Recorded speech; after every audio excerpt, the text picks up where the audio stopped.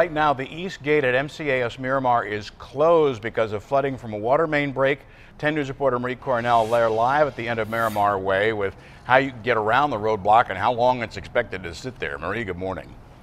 Well, Bill, I'm standing right on Miramar Way. I can tell you there are cones right over there. You can see the traffic. They're actually directing traffic onto Kearny Villa Way. And you can see right over here that there are another set of barricades, which is basically keeping us from getting closer to that east gate where crews are working. Sky 10 was just above the scene a couple of minutes ago to give you a better look at all of the work near that east gate. That's where the water main broke.